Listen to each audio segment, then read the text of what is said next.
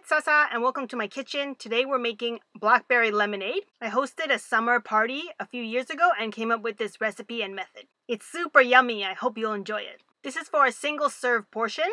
I like to leave the chunks in because then it means you didn't cheap out with your ingredients.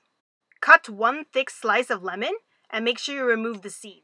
This works for raspberries as well. I've tried it with strawberries, however it doesn't taste as good. You can make it vegan by changing the honey to agave.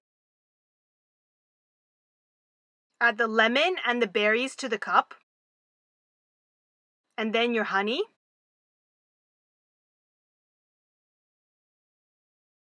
I like to use a wooden spoon for this.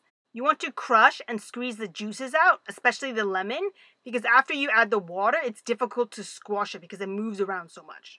You add hot boiling water about halfway, and then you stir. If you want to make a hot version, fill up the whole jar with hot water. I let it sit for 4 minutes before adding the ice. Continue adding ice and stir until the temperature is all chilled down. I recommend to enjoy it right away. If it sits in the fridge overnight, the lemon skin makes it taste weird and bitter. Please tag me if you use this tutorial so I can see your awesome work. And if you want to and can support me creating more free content, either purchase a coffee or buy something from my Etsy shop. Thank you for watching!